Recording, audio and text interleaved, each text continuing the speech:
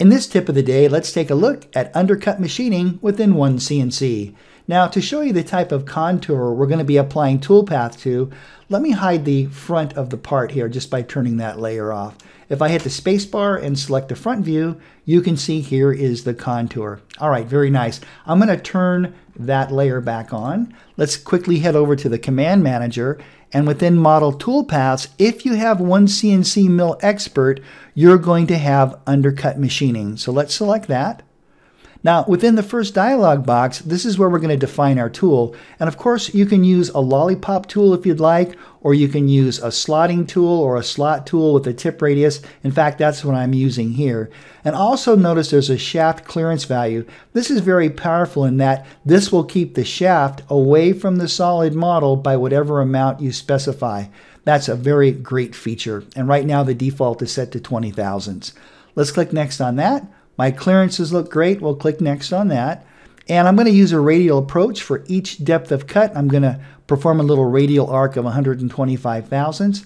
We're going to climb cut. I'll click next. Now for depth of cut, typically you'd use a smaller value than this, but I'm going to be using 50 thousandths for this tip of the day. So let's click next on that.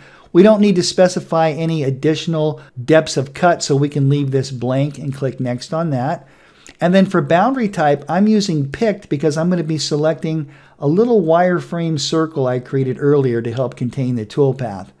All right, and then down here, this is really the envelope in Z that the toolpath is going to be contained. Right now, you can see that the toolpath is going to be contained between Z minus 10 thousandths and Z minus 1.64.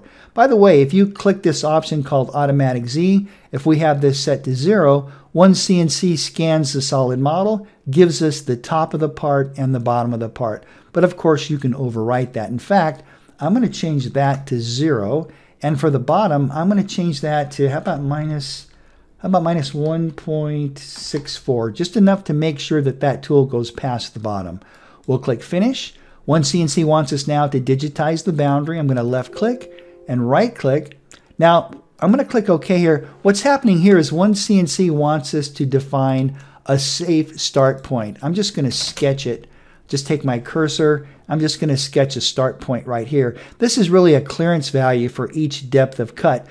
Even though you can sketch it like I'm doing, it's recommended that you physically create a point exactly where you want it. But for this, I'm just going to left click.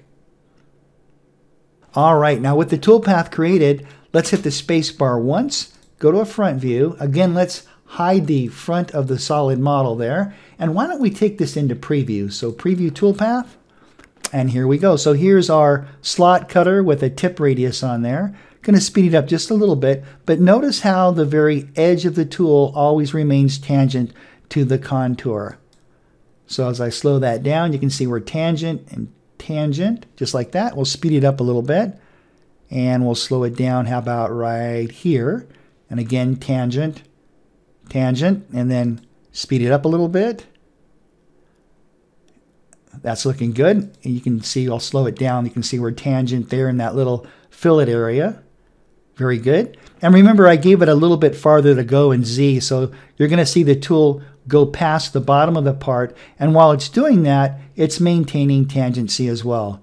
It's a very powerful machining operation provided by OneCNC Mill Expert.